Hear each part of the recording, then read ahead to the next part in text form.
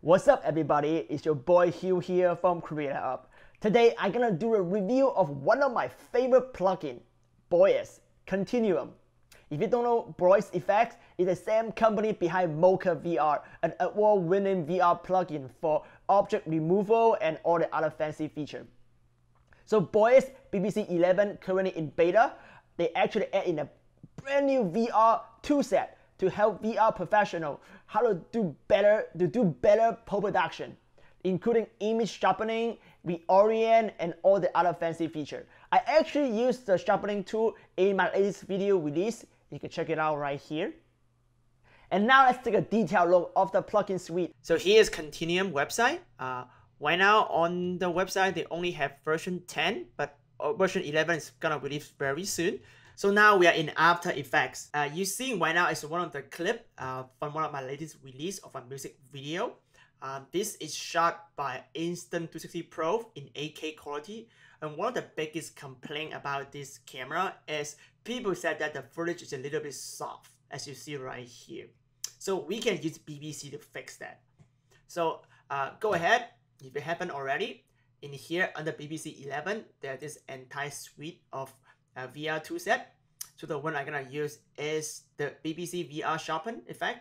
So I already drop it in here. If you turn it on, and you immediately see the left and right comparison. What the cool feature of a BBC is every effect has this side-by-side view. You can turn it on, you have a left and right before and after. It really clearly to see the effect improvement of this effect. So I already dived in my setting, which I think is the best for this particular video. As you see, I have a lot of control of how to sharpen your footage. Before we actually move on to the next plugin, actually I want to compare this plugin with one of the metal skybox sharpening tool. So one of the things about VR sharpening is if you don't use VR sharpening tool, you have create a stitch line on left and right, because all the other sharpening tool basically in After Effects native doesn't aware of the edges. So you have to use some kind of VR sharpening tool like the one in here, Skybox Sharpening on BBC VR Sharpening tool. But let's compare between the Skybox version and the BBC version. So now I turn on the Skybox version. As you see, Skybox version of the sharpening tool is doing really good job on the edges, but still is not really what I want. And also, as you see the Skybox version, the control is only the sharpening amount. It's very simple to use, but there's not enough fine-tuned control for you to really sharpen the footage and make it look good and stand out.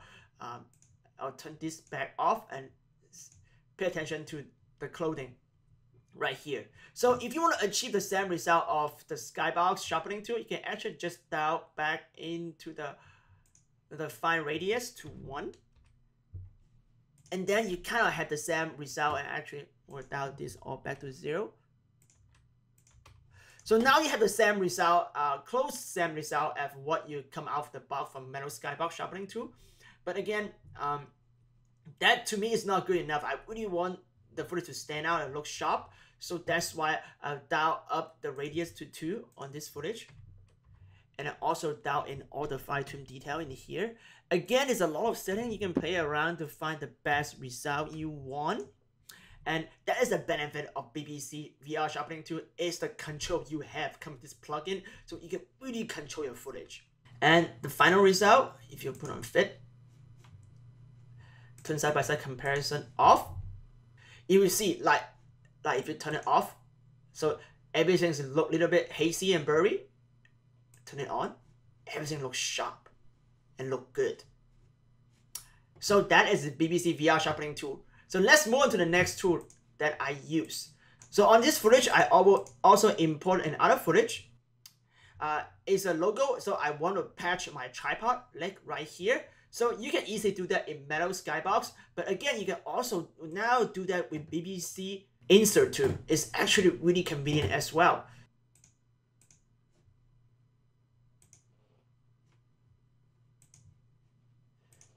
So in here, I actually gonna see if I turn it on, it already patched the logo. I actually gonna move the logo down, so you are not actually see the frame. You only see the patch for the tripod. If you go back here, so I jump in the BBC Insert tool, and in here I picked the footage which the logo bounce right here. It's actually a movie. It's not a static logo. It's actually an MOV file. So I picked this logo, and then this video is so it's other great feature.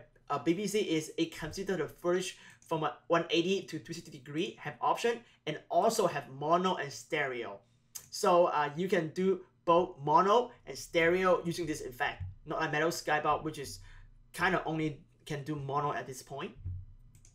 So in here, I would just adjust the distance. So it comes default as 1. So that's basically the same like percentage of setting of Metal Skybox, the project 2D. So if you make it smaller, so to make the image, the Z space closer, and then it will be bigger and cover the entire tripod leg right here. So another great feature about this insert tool that doesn't have in a Metal Skybound 2D tool is if you go in 100% and really like look into the edges of this insert.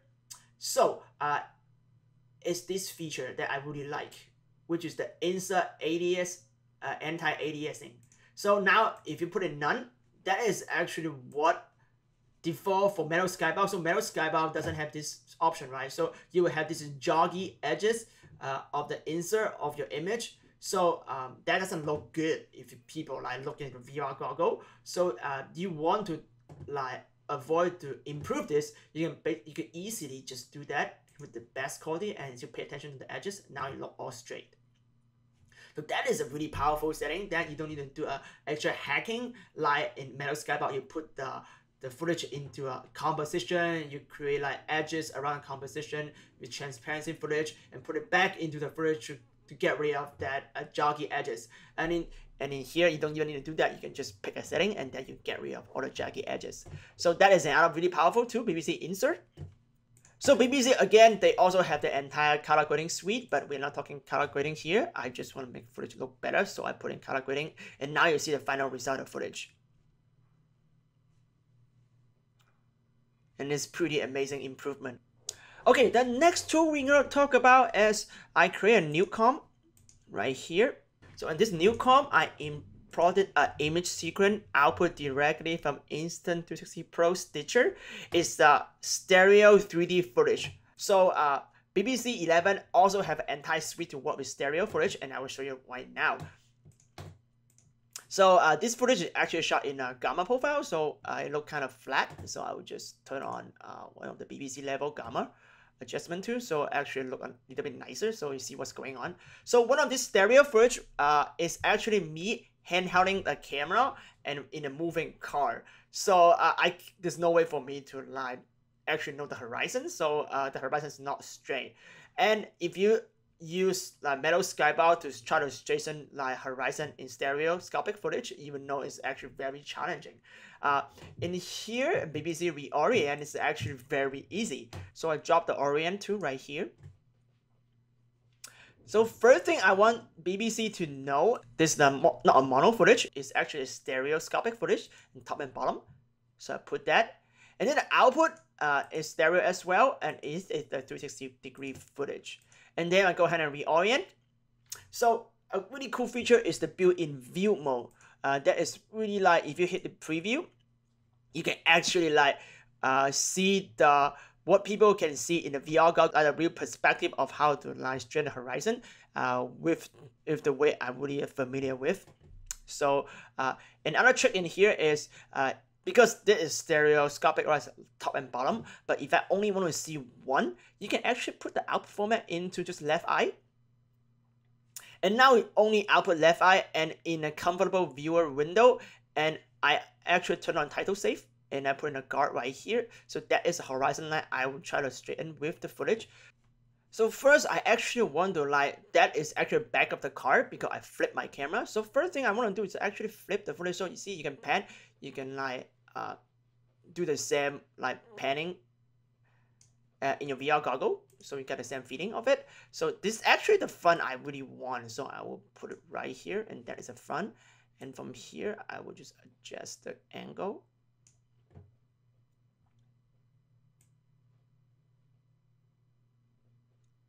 get the horizon line right there, and that should be the horizon line.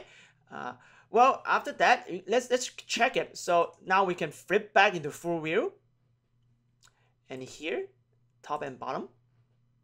And now we can like see how straight the horizon. So now you see the full effect is actually really straight right now. So you can literally jump back and forth with the full view to see the horizon line, and go into the front view, the preview view, and in your comfortable environment to see how straight is just the horizon line in the VR goggle view. So that is really convenient. So you can work into your comfortable way to adjust horizon. To me, it's a great time saver, and I love all this feature you have. Okay, here is another example I prepared for you. It's actually the time-lapse footage, and as you see, the time-lapse footage, I render right here. And this light is keep flashing because it's a fluorescent light. It come up with this like really nasty blue color. So this footage is basically unusable because of this. But if you try to like rescue it, there is another feature called BBC VR Flicker Fixer, which is another really interesting tool. If you use that, actually I already add one in here. So if you add that, you see if I turn it on.